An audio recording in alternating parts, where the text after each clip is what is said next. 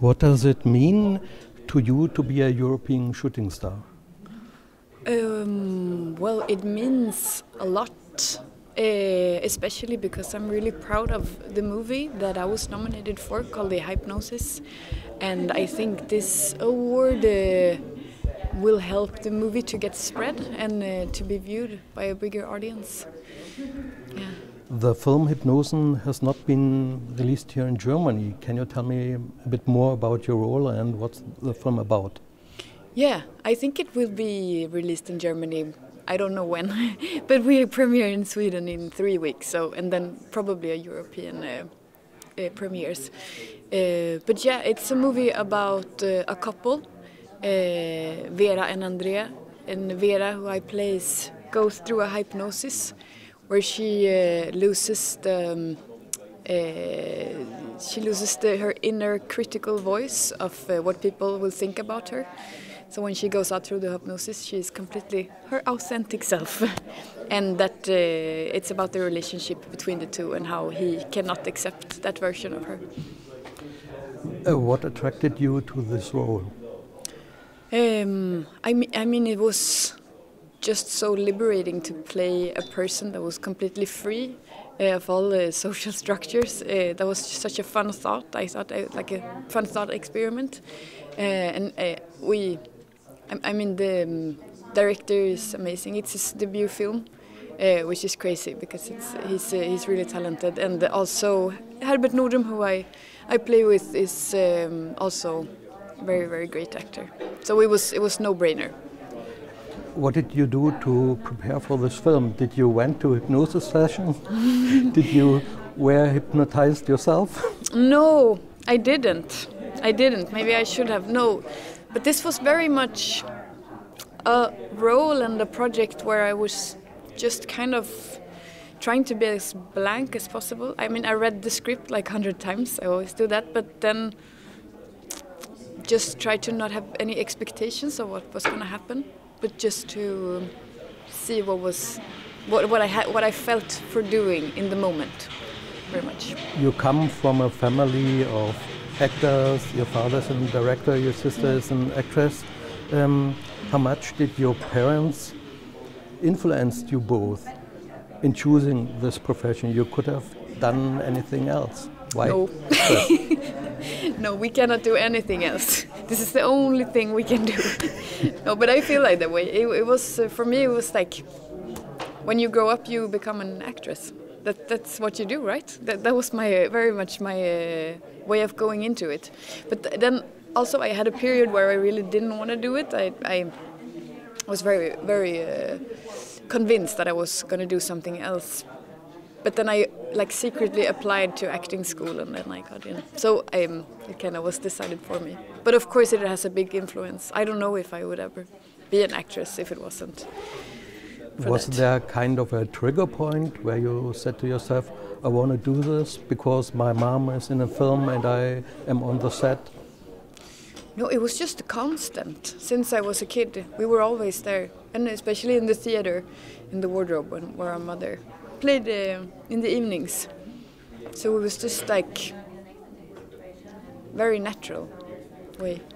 I read in the IMDb that you and your sister were little children and you played extras in a film by your father called Jerusalem. Yeah. What kind of experience was it? I don't remember. Yeah. Bad answer. Yes, yeah. I do remember wearing the clothes. That was very much, but it's a kid's perspective. It was like, oh, I get to wear clothes from another century. That was amazing. That was, and seeing grown-up people doing that was absolutely amazing. You not only act in films and series, but also in theater and in musicals. And you get in theater and in musicals an immediate reaction from the audience. Do you like that? Because in film, maybe you do it 30 times again, the scene, and then you have to wait, and maybe the film is bad, and that's it. Yeah. No, it's a completely different experience. I think in theater, you're much more in contact with the audience. You need to listen to the audience much more and bring them in the story or like go through the audience when you tell. It's much more storytelling, and I think in film it's much more just being present. Because when you start to storytell in movies, it just doesn't get good. You start to show what you feel. So it's like, yeah, and you have no contact with the audience. The camera is the audience, and it's, yeah. As I remember, you played Ophelia, I think. Yeah. What was that? It's a big role, and yeah, it's complex role. Yeah, different from a film. Yeah, very much. It was very complex. It was the first job I had after acting school, and it was by a great director and also starring with Elliot Hove, who has also been a shooting star, I think. Elliot Crosset Hove, yeah. And he's amazing. He played Hamlet, and we had so much fun doing that. So much fun.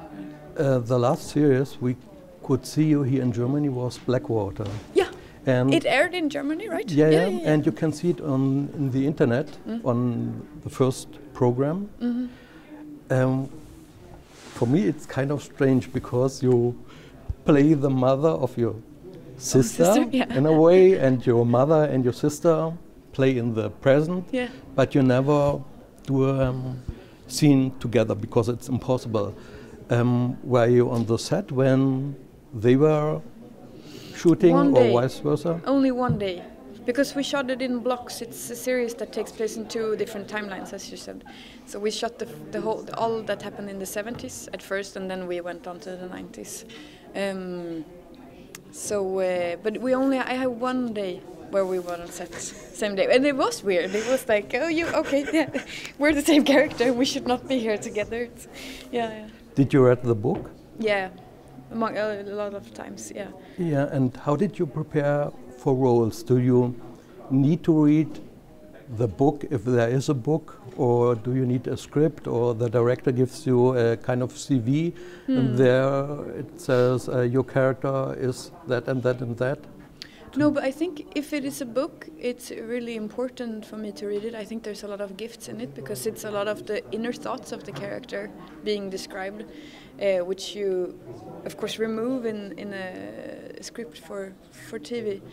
So in that case, it was very important for me to understand her inner journey and what was happening inside of her. What's an exciting role for you? Like a dream, or if I have a... No, because sometimes I think I see actors being bored on the screen. And if you read the script, do you have a certain preference? Well, that would be my preference, to get bored. No, I think it's a great point, because I think people are bored watching it as well. I mean, it's so much being made now that is very predictable, because it's been made in a way where like you make it for the audience, so you can watch the timelines when the audience stops watching, and then you know it's going to be like a car crash scene or a sex scene, because so it's very, very predictable, the dramaturgy. I think of a lot of being made, unfortunately. So I absolutely go for projects and roles that is unpredictable and that gives me a shock. In a way. So you don't prefer a certain genre like SF, or I didn't see you in a horror film so far? I would do horror. If it's good horror, I would definitely do. Which film series did you watch last? The last film I watched?